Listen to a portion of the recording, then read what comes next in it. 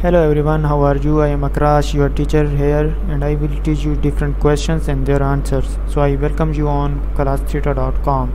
So our today's question is: to which article of the Code of Conduct does the following statement refer when questioned?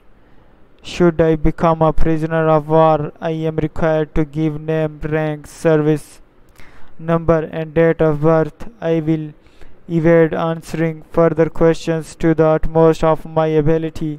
I will make no oral or written statements disloyal to my country and its allies or harmful to their cause. And the answer to the question is Article 5, correct.